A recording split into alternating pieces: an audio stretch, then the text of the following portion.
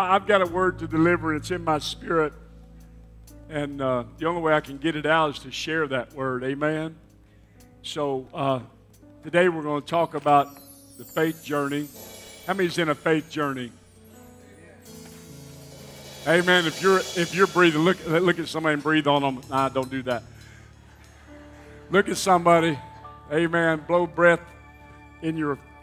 on your hand, and if you have breath coming out, you're on a faith journey. I promise you. Can you please bring me that? Life is not always easy, and it's difficult, especially when you have been told some things, and I believe that God is telling people things every day. Amen. God is telling people things every day. Today I want to talk to you for a few moments about when God leaves out details. God leaves out details. How many's ever had God speak to them? I'm going to say this. I know a lot of people say, because I hear it, people say, God don't speak to me. God don't speak to me. Well, I beg to differ. It's just maybe you haven't learned His voice. And I'm not saying that critical, not being critical at all. I'm just telling you that God loves you enough, especially if you're a child of God, that He speaks to you. It's a still small voice. Sometimes it seems like it's audible. Probably not. Amen. It's a strong impression upon your mind that seems audible, but you know it's not God. It's not your voice. Amen. And God will speak to you, give you direction, give you instruction. So today I want to take you to I want to take you to Hebrews, the 11th chapter. I ask you to stand with me for just a moment. Hebrews, the 11th chapter, and we're going to start the 6th verse. And it says this: but without faith it is impossible to please Him. I'm going to just wallow in that for a minute. But without faith it is impossible to please Him. For he that cometh to God must believe that He is, and that He is a rewarder of them which that diligently seek Him. By faith, Noah, being warned of God of things not seen yet, moved with fear, prepared an ark to the saving of his house, by the which he condemned the world, and became an heir of righteousness, which is by faith. Let us pray. Father, I ask you, dear God, to speak through me. I believe, dear God, that you have called me here today. You have sent me in this place, dear God, to give a word to the people that's in this house. And dear God, I ask you, Lord, to use these lips of clay to make a difference. Lord, there's some, dear God, that is struggling in their faith. Some, dear God, is battling with their faith and dear God, in their body, with finances, dear God, in their life. And I thank you, dear God, that you will use this word today to cause them, dear God, to finish the course that you have set before them. I give you praise, Father, in Jesus' precious name. Amen. Come on, look at somebody before you sit down, and if you already sit down, say this: sometimes God leaves out details. Woo! I am so glad that God leaves out details. Amen. So I want to take. Could you bring me that pile of wood and that measuring tape there and that sort of thing? Thank you, my brother, because I believe that I like details. And a lot of times I'll miss details. Like you women, you all can walk in a place and you know what people had on and what kind of shoes and what color they was and what color the wallpaper was, and we have no idea if there's even wallpaper on the walls. Are you? Amen. Are you following me? Amen. Women are more detailed. Guys, not so much. Not always. But I want to talk to you for a few moments because I find sometimes in the Word that God is so detailed. And I'm going to just go ahead and share this beforehand, because when he asked Moses to build the tabernacle, you go back and read in Exodus the detail that he told him. He told him the measurements of every piece of furniture. He told him how to make it, what to make it out of, how to dip it, amen, either whether it was brass or gold, made in a leaf formation. Come on, he had exact detail when he was telling them to build the tabernacle. But let me just read to you real quick what he tells Noah.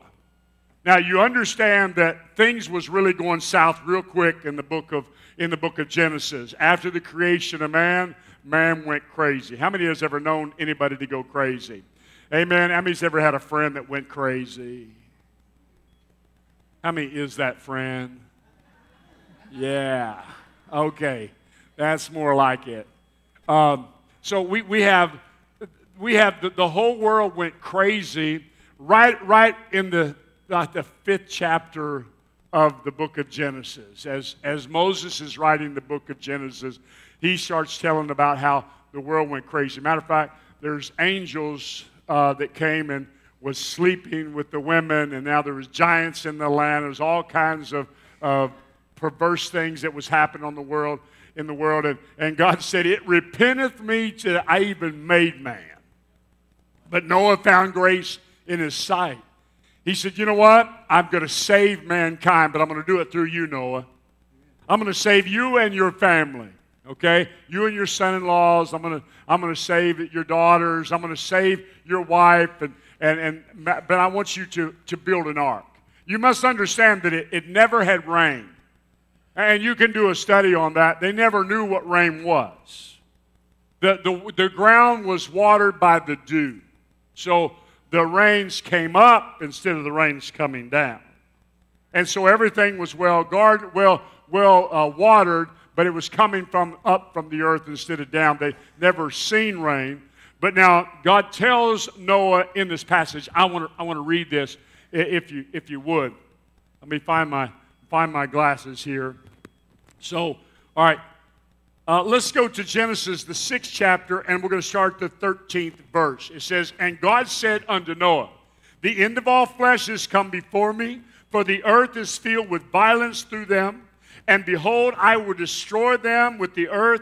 Make thee an ark of gopher wood. Room shalt thou make in the ark, and shalt pitch it within and without with pitch.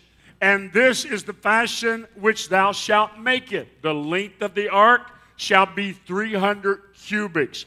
The breadth of it should be 50 cubits, and the height of it should be 30 cubits. A window shalt thou make in the ark, and in a cubit shalt thou finish it above.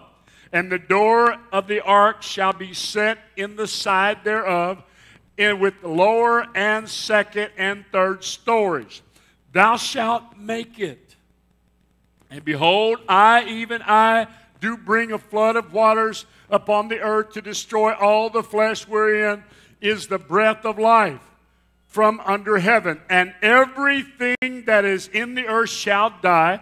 But with thee will I establish my covenant, and thou shalt come into the ark, and thou and thy sons and thy wives and thy sons' wives with thee, and every living thing of all flesh, two of every sort shalt thou bring in and after their kind, and the cattle after their kind, and every creeping thing upon earth after its kind, two of every sort shall come upon thee, or come with thee, and to keep them alive.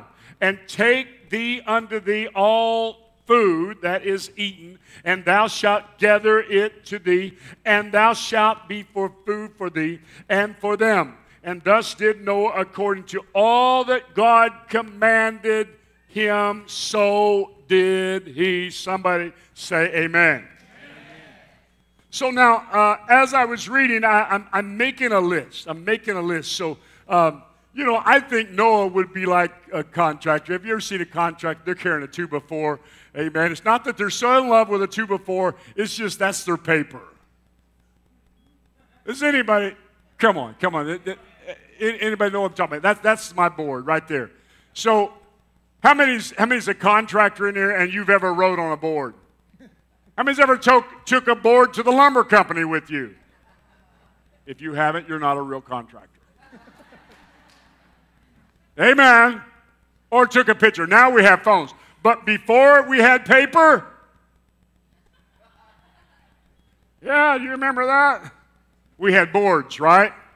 So listen, Noah decided that he was going to take notes. All right, so he took notes, and as he was taking notes, he said, build an ark. What's an ark? Now you think about it. God's asking him to do something. This is not fabricated. He said, I want you to build an ark, and this is what he said. He said, I want you to make it out of gopher wood. Right? Okay, so we understand that cypress, so it's a long-lasting wood. Insects hate it. So now we're going to make it out of gopher wood. All right? We're going to make rooms in it. Right? Going to make rooms in it. We have... Wow, where'd you get that? Okay, now she's already doing my work for me, and that's way too much, all right? So I need that paper if I'm going to build this ark. Get that off that screen. All right, so watch this. Now we're gonna make rooms because this is my blueprint. This is what Noah had, okay? They made that little blueprint right there, they made it after Noah had figured it out. Amen? So watch this. Now Noah has this instruction. He said, okay, make it out of gopher wood. Make rooms in it. Pitch it within. That means take some tar and make sure that it's sealed on the outside and sealed on the inside because we want it to float. If you're going to make a boat, you need it to float. How many knows what I'm talking about? How many's ever left the plug out the back of your boat and back in it because you were so excited about going fishing? Yeah, Sister Tina did too. 3 times. That was me. All right, he said that build it this way. He said build it 300 cubits long. All right, 450 feet. He said, I want you to build it 450 feet long. Matter of fact, I want you to go 45 feet tall. So I wanted this thing to be 45 feet tall, and I want you to be 75 feet wide. All right, so we got 50 cubits wide and 30 cubits tall. That is not a problem. He can figure that out, right? Noah can figure that out because he's done the math. All right, now we got it going on. So I'm going to draw this thing out. Let's look at it. Let's look at it right there. All right, I'm going to draw it out. We're going to draw it out. That's the length of it. I'm going to make the height of it. Okay, we're on a row. We're on a row. Okay, so now we're going to put a window on top of it. That's no big deal, right? A door in the side. All right, that's not a big deal. Not a big deal. Make 3 stories. Okay, now how am I going to span? I'm going to need some help. Can you guys help me here? Because I'm going to need to span this. I need that blueprint, but don't put it back up there. I'm going to need to span 75 feet. And I'm going to do this with timber. How many trees is it going to take? How many cypress trees is it going to take for me to build this ark? Right. No, you got to do it just like I do. You got to write on the back of that. You got to figure it out. All right, so how many trees, Brother Rick, how many trees is it going to take? Cypress trees. And listen, let's go and get some big ones. And my goodness, I don't know where we're going to get them, but I guess we're going to have to pray. Because I don't own any woods. So we're believing that God's going to give us favor, but let's plan on using trees about probably 4 foot through. But it's just me and my family. We may have to cut them and slice them while they're still standing. I don't know. But that's not my job. You figure that out, okay? But I've got to span it. Brother Brad, can you help me with this? I'm going to have to span.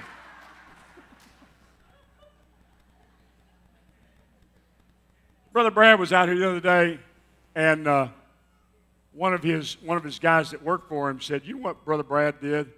He called me, and I'm out here in this heat, and he said, where you at? He said, how hot is it? He said, I'm in the air-conditioned truck. It's cruel. I'll ask somebody else. So to span this thing, I'm going to have to span it 45 feet. And what size beam am I going to have? See, I'm going to tell you this. Listen, you think this stuff is elementary, but this is all the things that Noah had to deal with. He said, build an ark, but he left out the details. He said, matter of fact, he said, I want you to build rooms in it. Brother Rick, you got any kind of idea how many trees you're going to have? 48 inches of diameter, 30 feet in length. It's going to take 477 trees. Wow. Well, I got 120 years. Oh, how many? 400 what? 77. I'm going to have 477 trees to do this project. And God didn't tell me that, but praise God for good friends, amen, that can work a piece of lumber, amen. Okay, so I've got the trees. How many? 427? 77? I was going to be 50 short. That's what happens when you don't listen. You'll wind up coming up short. Amen? 77. Okay, all right, so rooms. Wait a minute, I'm going to need some help here. Rooms. Let's see. Okay. I've got tigers. I know I've got lions, bears, horses, cows. I can put the horses, same thing, same kind of the same stall, same size stall as I could put the cows. Zebra, about the same thing. What is that? Goats?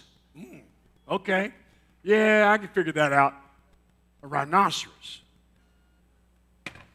Hey, Ham. Now I got to get my son. Ham, I need you to do me a favor. Do you have your measuring tape on you? Okay. Praise God for Cobalt. Amen. So I need you, if you would, I tell you what, if you would, do this first, because I think I'm going to have to wind up putting a giraffe over here on the end, because God didn't tell me how to do it, and I have no idea what size to make it. So could you go find a giraffe and measure that? Yeah.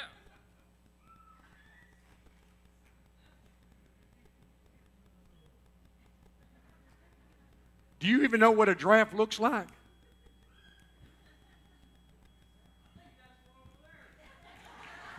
That's what I was thinking. That's what I was thinking.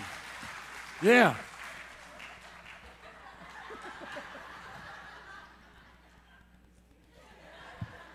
Okay, well, what you got there, son? 10 foot. No, that's 18 feet. Okay, so we'll make that. Oh, we got the draft. Okay, son, I got one more. Matter of fact, a kangaroo. I know that's not on. There's one right there. Go get him. See, son. See if you can get a measure on the kangaroo. Hey, right here, kangaroo. There's one right there. And then I'll think about it. Now I know this sounds kind of crazy, but everything I think them things will get you. All right, we've got it. All right. There's one thing I don't know, and that is rhinoceros. But now listen, son, I don't know I haven't even been around a rhinoceros. We call them rhinos. You might know them by rhino. Okay? Rhinoceros. Now, they're a tame animal, and here's what they look like. Come here, let me show you what they look like, son. Here. They're like this, they shape like this, and then they come over here, and they got this little bit point right there on their nose, and then they come out. So let me know if you see one. But I got to get. I do what? It looks like a pig.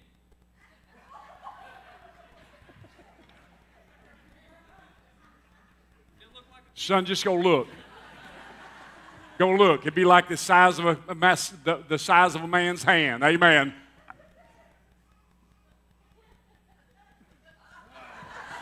That's what I'm talking about. Thank you, son. What was the measurement on that one? Oh, that's okay. Let me tell you this. With God speaking to Noah, he told him everything to do, but he didn't give him the details. Sometimes in our life, when God speaks something to you, he don't give you the details. It's a faith walk. By faith, Noah built the ark, even though he didn't have all the figures, even though he didn't have all the details. even though he didn't have it, he built it. He didn't understand it. And then the project started. And I believe in this passage, I believe I believe that God left out some details on purpose because it's a faith walk. But not only this is a completely different than he did with Moses about the tabernacle. And I believe that when God spoke to Moses about the tabernacle, what he was saying is my people need to see me. They need to see me. They need something tangible. He said, so I want you to build a tabernacle. Build a place where they can be in my presence. And he didn't leave out any details because he didn't want any delays. But it was different with Noah. Why? Because it had to do with the judgment. And maybe the people would repent. And so the project took 120 years. God could have done it in 52 days like he did with Nehemiah.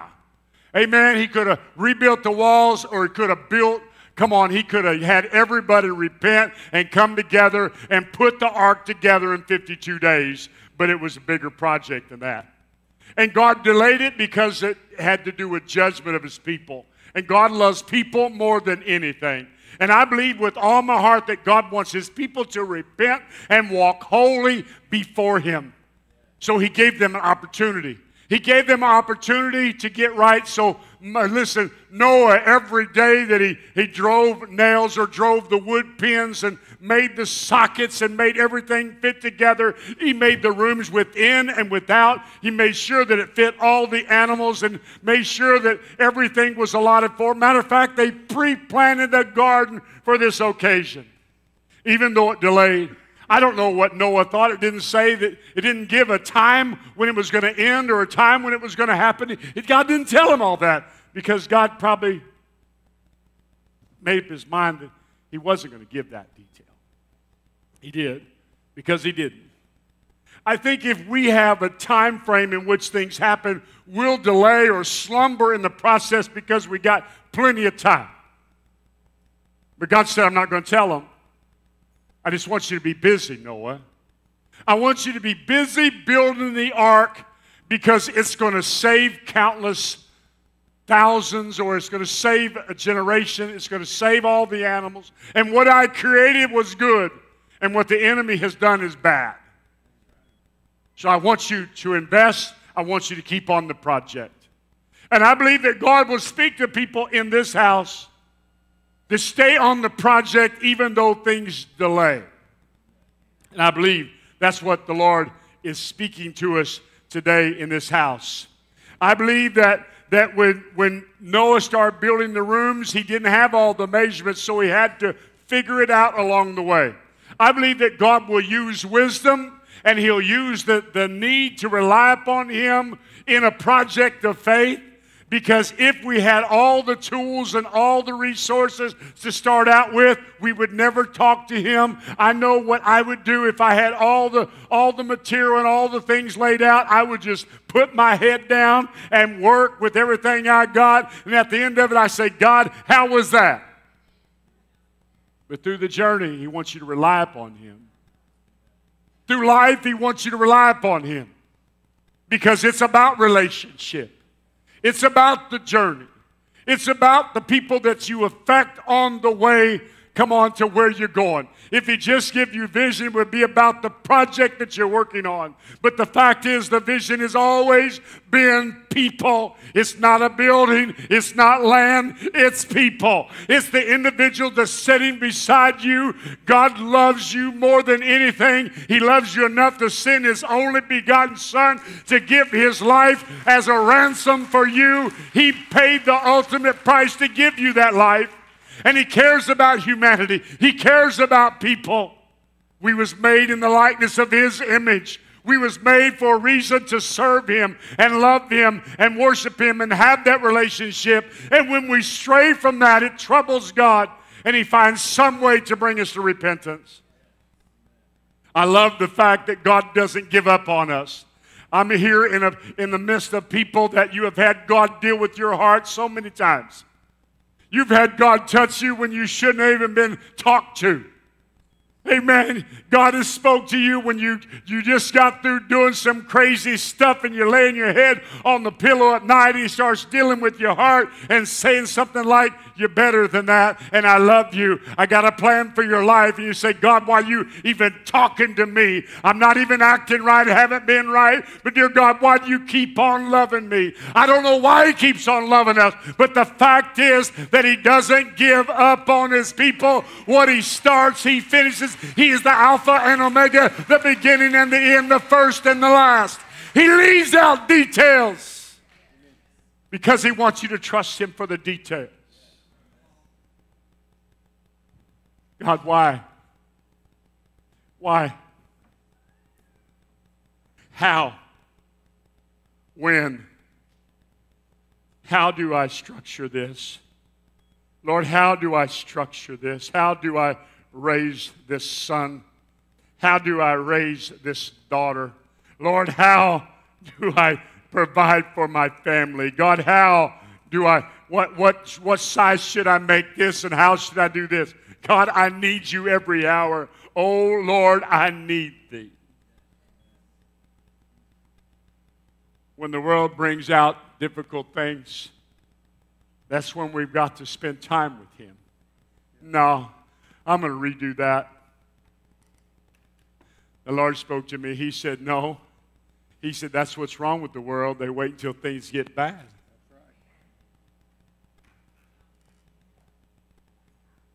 Amen. I-oh, so off to work I go.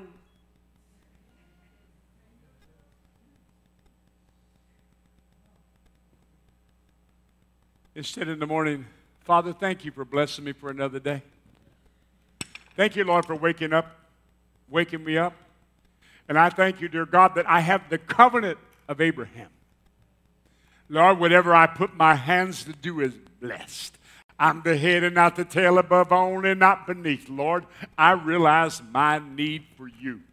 And Lord, I don't want to walk one step without you because the footsteps of a righteous man are ordered by you. Amen. Dear God, your spirit is a lamp. Dear God, your word is a lamp unto my feet. And you said you'd lead, guide, and direct me through all truth and righteousness, Lord. God, I'm fixing to get up out of this bed, and I need your help today. Come on, give God some praise in this place. I don't have to wait until I go crazy. I don't have to wait until I get my brains kicked out. I don't have to wait until I lose everything. God has counsel for me before I ever get up. Amen.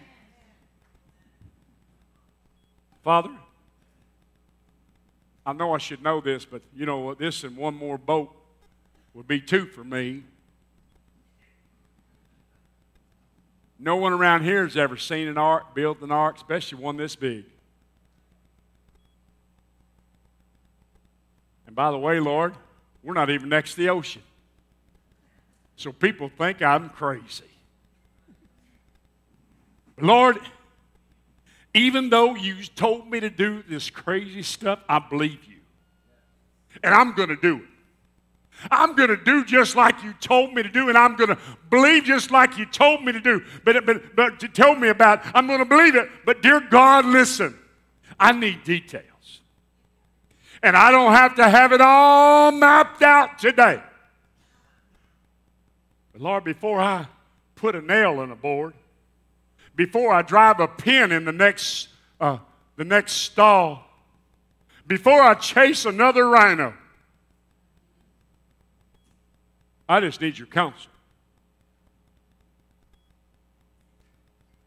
Oh, Lord God, I feel this in my spirit. Oh, Lord God, forgive me for making the wrong moves. And now, Lord, I got to tear out walls and rebuild because I made it the wrong size.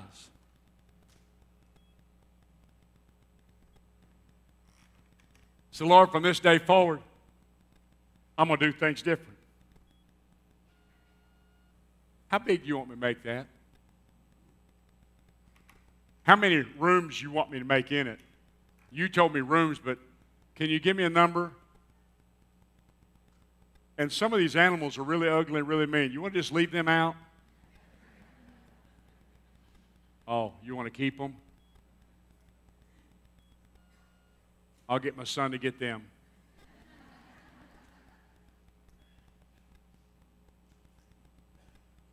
I get it, Lord.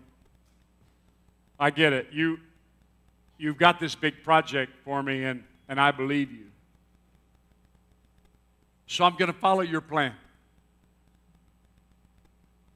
You've been waiting for that, right? Yeah. I'm going to follow your plan. I'm going to do it just like you said. How long is it going to be? You're not going to tell me, are you?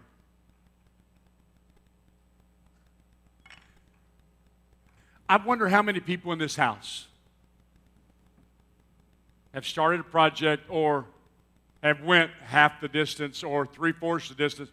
This is what's really messed you up.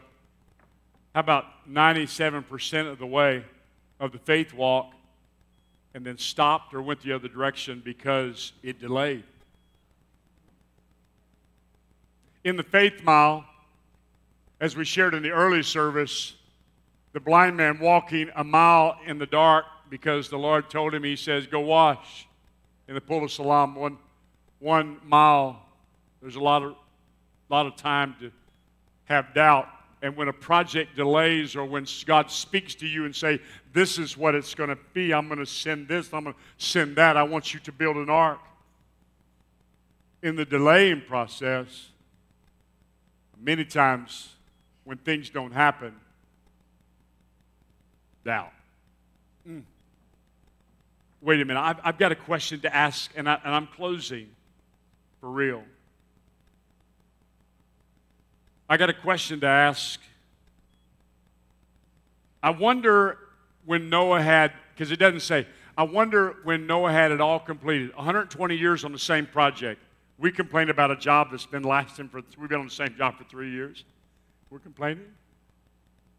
120 years on the same project.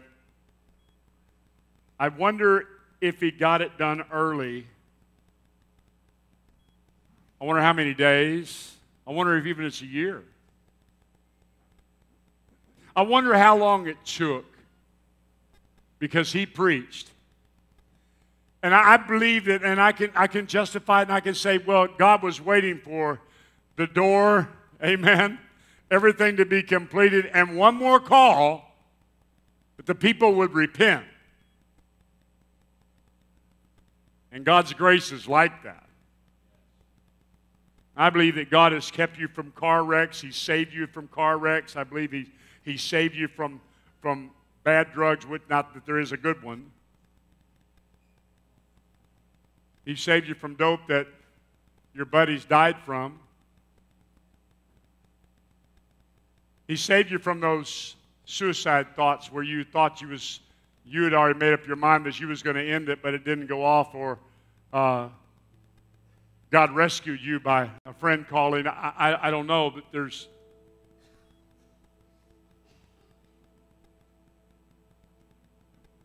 I wonder when it's all finished and the door is...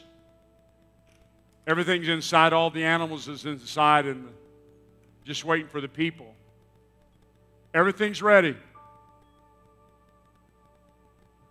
Everything's ready.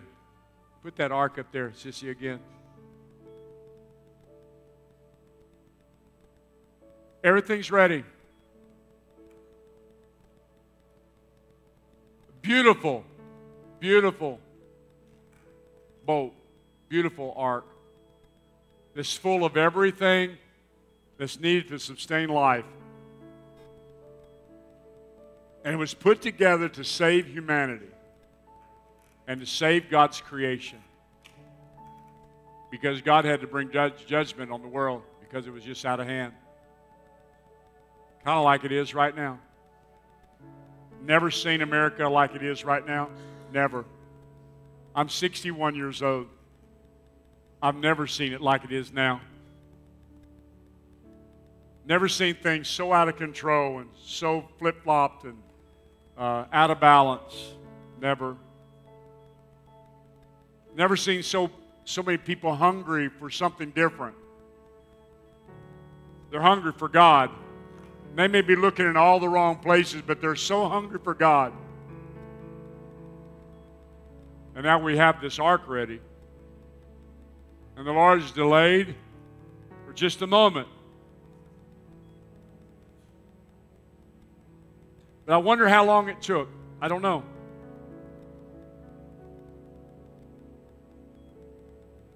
He said, everything's ready. Go get the animals. Pick the garden. Well, when he says pick the garden, it must be closed. Get in the boat.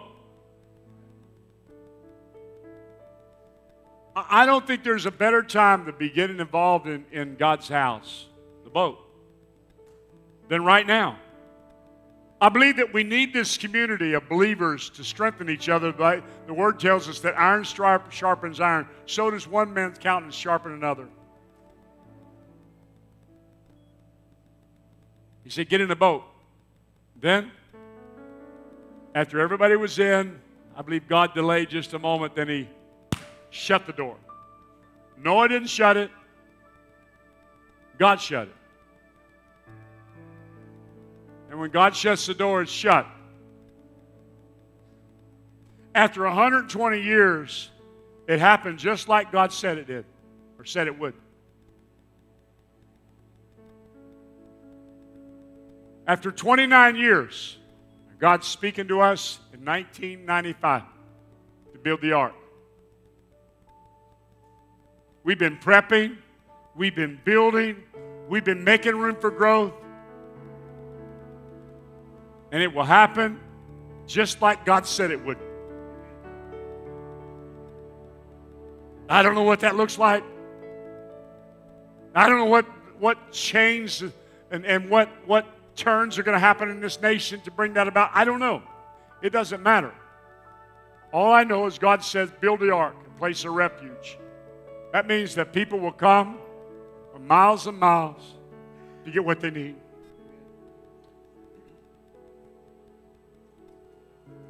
Had dream after dream and people coming with vision after vision. I know what God has spoke to me. And I know what God has for this house. We're not just their every other house. I don't criticize one for not doing this or not doing that. It's not their yoke. It's not what God's called them to do, but God's called this house to be a refuge. A place where people can get Jesus, find Jesus and find the love of their life and get restored, get put back together, and be safe from the raging war of the world. I ask you to stand with me, please.